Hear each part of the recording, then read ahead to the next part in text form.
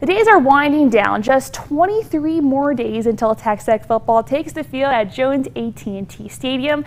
While the Red Raiders have the day off today, we figured we should continue with our positional breakdowns as we shift from offense to defense and zero in on the guys who are face-to-face with the opposing team's offense, the defensive linemen. Our Lauren Cottrell has more.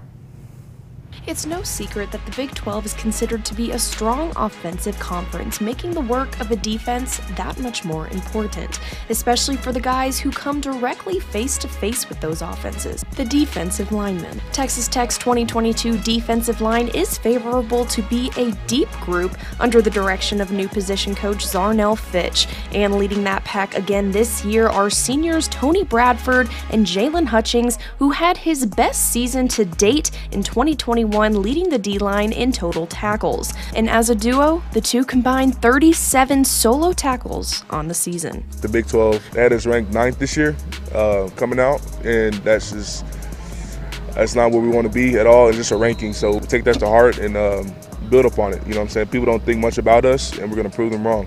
There were also some new faces added to the defensive line this season, the first of those being Red Raider track and field star Gabe Oladipo, who decided to give football a try after exhausting his track and field eligibility in June. In addition, freshman 4-star Joseph Adedire has been on defensive coordinator Tim DeRuyter's watch list for a while now, saying Adedire exhibits the mental and physical toughness that a defensive lineman needs. And while some may question the youth of this group as a whole, the size and strength of these new guys are sure to add some grit to this already tough room. We've got a fairly solid, about 1.5 deep, and we've got some new guys that have joined us this summer, both freshmen and transfers, and they're going to have opportunities to get in that 2 deep.